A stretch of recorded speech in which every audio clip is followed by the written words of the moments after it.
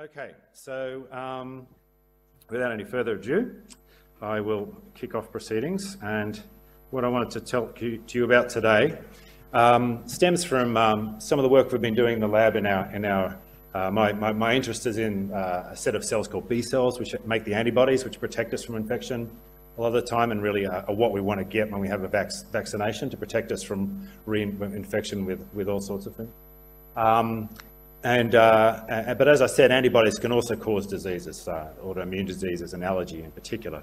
And so some of the work we've been doing in the lab has been looking at the very basic mechanisms which control the cells which make antibodies and how they can go wrong in autoimmune diseases and such as lupus and in allergies such as asthma. And what we found was quite amazing to us anyway, a connection between these two types of diseases and the basic ways that these diseases can emerge. And what I'd like to get across to you is that this very basic research is really meshing with what we're seeing in the clinics now and new clinical trials, where we're seeing a connection between these two mechanisms, which has the potential to give us some new insights into treatments for these sorts of diseases. Okay. Okay, the antibody. So antibodies, you've probably all heard about. This is the famous Y-shaped structure of the antibody, which was defined in the 60s and a couple of guys won a Nobel Prize for. There's been quite a few Nobel Prizes around antibodies, their discovery, their use in various ways. And there's no doubt about it, it's one of the major tools in the biopharmaceutical industries, and of course very important for our protecting us from infection. So just a few basic things about antibodies. This is a protein, so it's a very small thing which will circulate around the body, and it has two major components. It has up one end these paired regions which we call variable regions, and they're called variable regions because if you look at one antibody and look at another antibody, these variable regions will be different. And the reason they're different is so all your antibodies are basically different. That's because some will want to bind to and eliminate a virus, for instance, or a bacteria, or anything else which is wanting to be eliminated from the body, or if you're unlucky, it may react to a self, part of yourself, so it may be an autoantibody, or it may react to an allergen, such as that's found in peanuts and food allergies, in which case it may be a pro-allergenic antibody. But that's all about how the antibodies stick to something, and I'll show you just a bit more about that in a second. And the other component, which I'll talk a bit towards the end of the talk, is what we call the constant region. Clearly it's the same between antibodies, but not all the time. There are basically different classes of antibodies which share constant regions and so share different functions. And so we'll get into that in a bit more detail. So this guy is a stylized B cell, as I mentioned. That's the cell of the immune system we talk about. So these are circulating around your blood, but most of them are found in your lymphoid organs, such as your lymph nodes, which you feel swell up here and here, or something when you have an infection, in your tonsils, if you've still got them, and then your spleen is another huge source of them. But what the basically specialised job that these guys have is to, once an infection comes into the body, they start producing these antibodies which can stick to the invading virus, bacteria, and the process of them sticking to it removes it from the body, neutralizes it, and gives you long-term immunity should it come back again. So here's a photo we took in the lab of inside a blood vessel, and what this meant to show, these guys here are beautiful red blood cells, which is the majority of things in the blood, and but what you also see in the blood are these white guys, these white blood cells, some of which are B cells, but are also a whole bunch of other immune cells. And what you can also see, of course, here are the antibodies. And so antibodies are found in all our bodily secretions. There's a lot of it in our blood serum, in the component of blood, which isn't the cells, but also in all our bodily secretions really have antibodies in some levels to protect us against infections, which typically come in through the surfaces where secretions are. So if you've had a vaccine, what you'll do is have a lot of these antibodies raised against the vaccine, which are floating around, and so if you've had a tetanus vaccine, the tetanus bug comes into you, they're there ready to get rid of it. And so here we go. So here's another picture we took of a virus cannonballing down the blood vessel. And what happens is that some of these antibodies, not all of them, but a fraction of them, will have these variable regions which will stick to components of the virus. and sort of changing pictures. We had to take a picture of someone else for this one. But and this is a slightly different virus, as you can see. But so there are structures on the surface of the virus or the bacteria or whatever really, where there's a basic lock and key. And so particular antibodies which have the variable regions which are particularly suited for the purpose will latch on to these guys, and this starts a whole process, which there are many ways it can happen, many mechanisms which can serve to get rid of the virus or bacteria, but this is basically the initial step, and these guys getting flushed from the system. So this is the major job which antibodies do. Okay, yeah, there's the virus. Okay, so that's what we want antibodies to do, but sometimes, as I mentioned, they're not always doing what we want, and they can lead to disease. And so one of the most frequent diseases which are due to the body's immune system attacking body itself, the so-called autoimmune diseases, is lupus. It's also called SLE, or systemic lupus erythematosus. And it's a so-called systemic autoimmune disease. That means you can have organ-specific autoimmune diseases. So Shane Gray in the next talk is going to talk about type 1 diabetes, which is a very specific autoimmune reaction against the beta cells in the pancreas, your insulin-producing cells. SLE is more systemic and affect lots of organs. And so it's this very characteristic rash across the face, this butterfly rash in lupus patients. It's actually no accident it's a woman. It's very prevalent in women as opposed to men. But there are a whole sorts of other complications, and particularly in the kidney in bad cases of lupus. And this is actually due to autoantibodies, antibodies which are reacting to components of the body itself.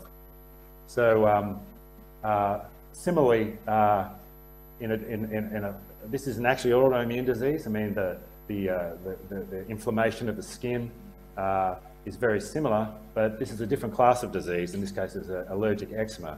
And so this is a completely different mechanism, it's thought. So it's not an autoimmune disease, but it's due to an allergic type reaction instead. So what's common between these two classes of disease is the antibody. But what is different, and so it always involves antibodies sticking to something it's not supposed to via these variable regions. But what appears to be different between these two types of immune-mediated disease is actually the class of antibody. And so here, I've just done a great colouring job here, fill in the numbers there, and just to describe, these are these constant regions we were talking about before. So, you know, within each class, the constant region is the same, but the B cells are able to actually keep the same variable regions, but change the constant regions as they respond in a disease. It's quite amazing the way in which it can do it. And so whilst a response might start off making IgG antibodies with this kind of structure hanging off the end of the variable regions, it can progress and what's called switch to make antibodies which have this different constant region, which is called an IgE constant region. And so it turns out that you're going to have identical antibodies in terms of the variable regions, but with different constant regions. And what they do is enlist very different what we call effector mechanisms in the immune response. The result of them binding to something recruits in different cells of the immune system to try and destroy the target that it's bound to. So to try and explain that a bit better, sorry, this one's a little bit more complicated. So in the case of autoimmune diseases, such as lupus, these are strongly involved autoantibodies of the IgG class. And you can see here, there are all sorts of ways that the binding of IgG to parts of the body. In here, we've got endothelial cells on the inner side of a blood vessel, and we've got IgG autoantibodies lodging at the membrane here, where these endothelial cells are lining. And what they do once they lodge here, they form these what we call immune complexes, and they're this target to recruit in other members of the immune system. Actually, most of the cells, white blood cells that float around in your blood, are actually neutrophils. These guys here.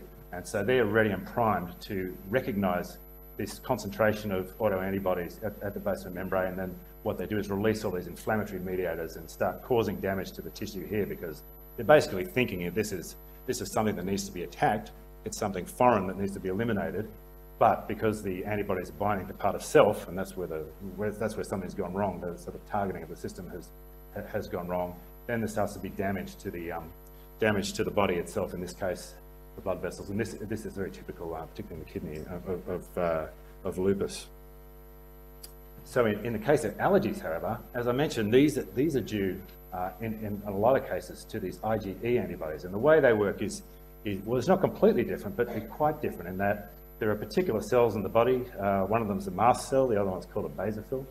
The mast cells have a lot of them in the skin in particular.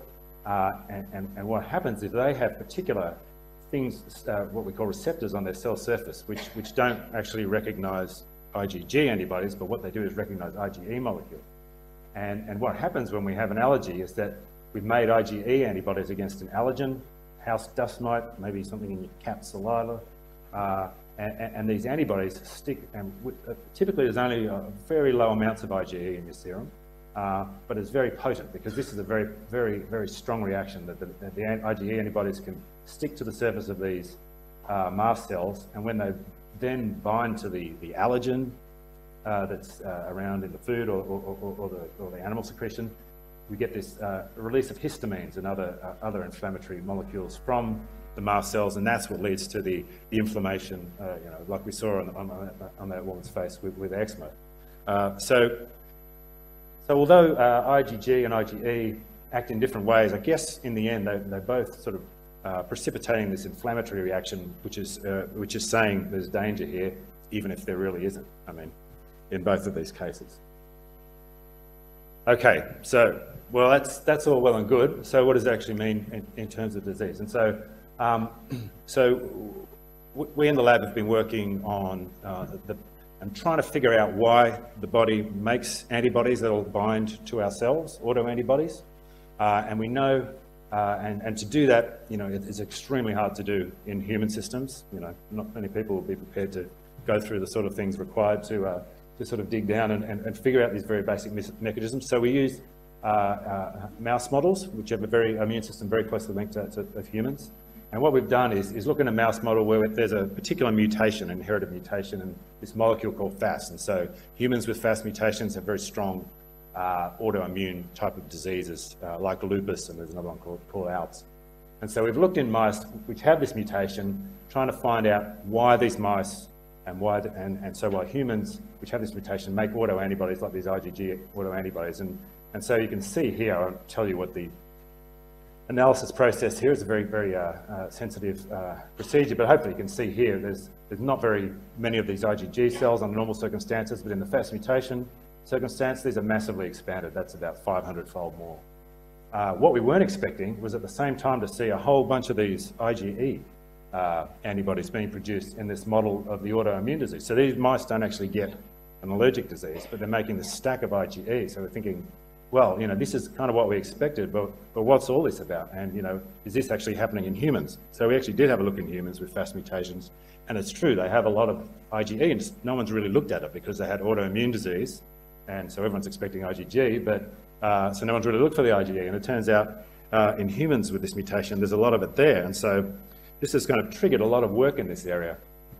And in fact, it's turned out when people look, as a group at the National Institutes of Health, led by Juan Rivera, he's looked at the SLE is the disease, and they found a whole stack of not only IgE in patients with SLE, but found that it's actually autoreactive IgE, which is something which is not involved at all in allergy, but seems to be playing a role in lupus because, you know, the patients with more of this stuff have a worse outcome, etc. And so it seems that, you know, this in conjunction with the work we've done is really pointing to IgE as potentially being an important role, not in allergic disease, but in promoting this autoimmune disease, lupus. And so this clinical data paired with our basic mechanistic data, which potentially can give us a way of trying to control this, is really pointing, I think, to an interesting new idea of how we might treat this autoimmune disease and perhaps others. And I was really glad to see just recently that there's a drug, well, it's actually an antibody directed against IgE. A lot of new drugs are actually antibodies raised against particular things, but this antibody can actually neutralize IgE. And so based on these new data, there's actually a clinical trial started at the National Institutes of Health trying this anti-IgE antibody to treat lupus. And so that's actually recruiting patients now. So that hopefully will have some good results and point to a new way of potentially treating this disease, which really has no good treatment at the moment, except for anti-inflammatory drugs, which are okay, but have a lot of side effects. Anyway, so I hope that just gives you a bit of an idea of how we can marry this sort of basic research that is done in some of the labs involved in medical research, all the way through to the clinical research. And the great thing is when you can push those two things together, get the clinical data from patients and be able to look at it in models where you can manipulate things, get more ideas, and then bounce back into the clinic, and hopefully with that to and fro between basic and clinical research, get some real ideas in advancing treatments in disease. Okay, so that's it from me.